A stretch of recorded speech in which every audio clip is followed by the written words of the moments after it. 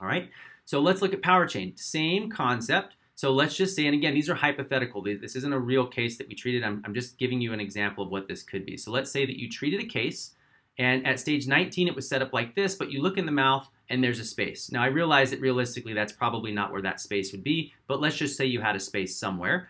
Patient was getting food trapped. Rather than scanning for refinement and trying to close that space and undoing all of the forces that you already have applied to the teeth that are doing good, what you're going to do is you're going to add a keyframe here. Again, you can see that there's a space in their teeth in the mouth, but not in your design. So you're going to go ahead and move these teeth mesially, creating a collision essentially to close the space, basically fake IPR. Now I realize that it looks like all those teeth are moving mesially, but again, the teeth did not watch this video, so they don't know what's supposed to happen according to the video. All they know is that there's a force being placed on them, the arch length is decreasing, just as if we were to put a power chain between those teeth, and that space is going to close up. We're going to order those aligners, the patient's going to wear those aligners, and we're going to see them back when they're on the last aligner to evaluate again for an additional chairside refinement.